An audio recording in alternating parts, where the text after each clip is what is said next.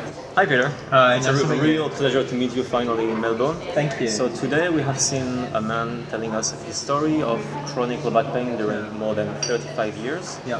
What could you tell us about the cause of chronic back pain? Yeah. So,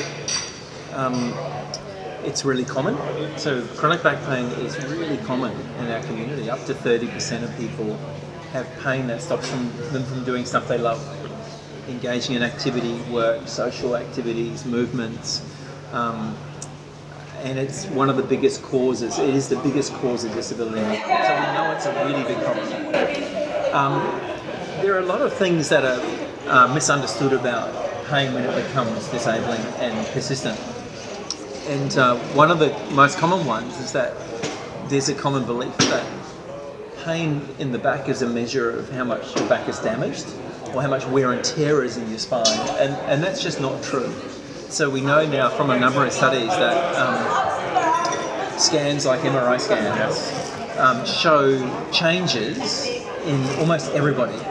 And particularly as we get older. And when we look at people with pain and without pain, it's not a really good measure of their pain experience. And we look at how severe the changes are on the scan, and it's not related well to how much pain they feel and how disabled they are. So what we know about back pain is that if you become fearful of your pain, if you start protecting your body and you stop using it and you start avoiding the stuff that you love, that can become disabling. And pain itself is scary. So particularly if you lose confidence in your ability to do things that you enjoy, that becomes scary and that can create worry and that can affect your mood, and all of those things in themselves can turn up the volume switch on your nervous system. And it becomes a vicious circle. Exactly. So you would say that avoidance might be the biggest trap. It's a massive trap. So we would say there are a number of traps. The first is the belief or the mindset that pain means I'm damaged. And of course, if you are damaged, you don't want to move that part of your body. But what we know about the human spine is that it gets its health from movement. So moving your spine makes it healthy. Loading the spine makes it stronger. And often what people do in pain, they stop moving, they guard it. It's a bit like clenching your fist on a sore wrist. It doesn't help. And then they stop doing the very thing that can help them, which is to move it and load it. And that's a natural consequence of the messages that are common in our community. That pain means you're damaged, that you need to sit up tall, work your core, avoid bending, that then leave people trapped in this cycle of being disabled. So when we start avoiding the stuff that we love, and we start protecting our bodies, and lose confidence in engaging with those things and moving the body, it sets the system up for pain. And part of that are what we call, central drivers of pain, where when you're tired and run down and you're stressed and you're fearful, the nervous system's sensitivity, the volume switch turns up on the system. So dependent on the context. Exactly, yeah. And so that has huge implications for how we manage people with pain. And the first one is just understanding,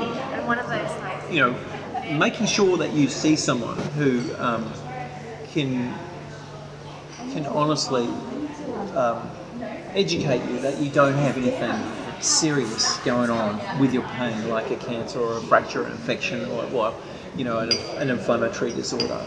And once that's ruled out, engaging with movement is safe if you have a degenerate disc or facet joint arthrosis or disc bulges. And we know that the majority of the population have these things and can safely engage with movement and bending and activity.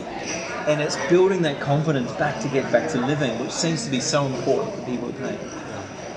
What would you say to people that have chronic back pain, like intense with flare-ups, and they know that in the exercise they will have back pain, they will have flare-ups. So what would you say to those people to give them confidence? Yeah, so I think working with someone who can coach you through that's important. So we know that techniques such as keeping calm when you're in pain, so breathing techniques, relaxation techniques. So often what happens when you're in pain, we go into panic mode. We tense up, we stop breathing, we start hyperventilating, and that's the fight-flight response. But you can't run, you can't fight your internal self, exactly. So you're just stuck in fright.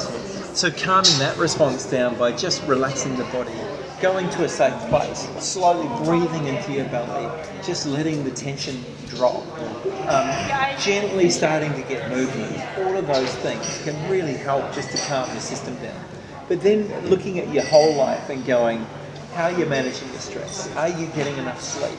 You know, are you engaging in regular physical activity? Are you protecting your body? Are you avoiding stuff? And addressing those things, and have you got a mindset that builds confidence back in your body?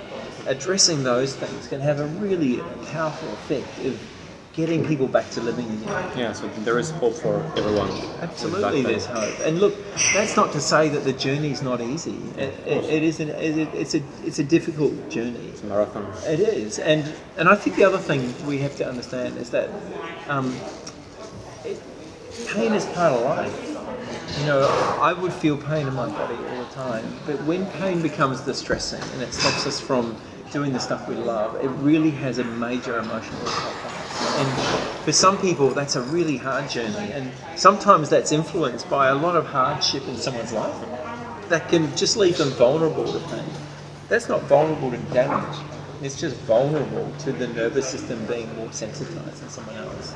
And that journey will be tougher for those people. Yeah, it's all dependent on the context. Exactly. And how we respond to pain, and not really the pain itself. Exactly, yeah. And so, you know, our job is to try and help people in that journey. And as I said, it's not an easy journey. Some it's really, really tough. And it's a long journey, and others it's an easier journey. But it's a journey to It's worth taking. It is, yeah. Perfect. Thank you very much. It's a pleasure.